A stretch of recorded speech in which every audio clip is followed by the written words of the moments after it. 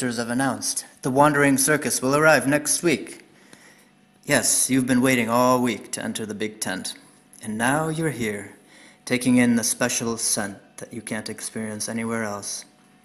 Looking around the auditorium, then choosing the best place to see the horses galloping, the acrobats flipping, and where you might even have the chance to be called into the ring by the clown. While you're eating your popcorn, you can hear someone talking to you. Good evening. Is this seat free?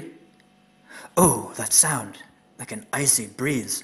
Your physics teacher is going to sit down next to you right now. Is this seat free? She asks again. And you finally say, yes. Great. She's delighted.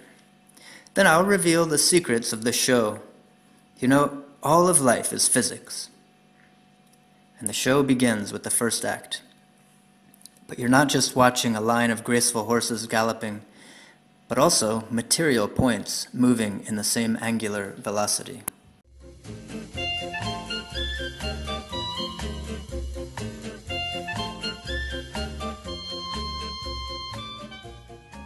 At the end of the elephant act, the artist is captured by his elephant.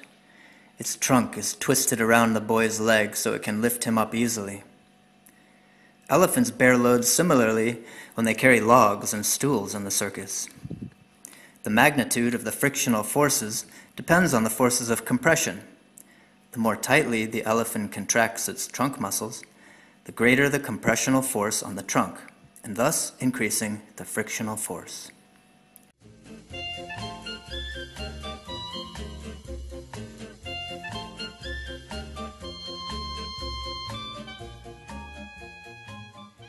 For example, Newton's first law of inertia, which wasn't crystal clear for the last test, has finally been illuminated for you.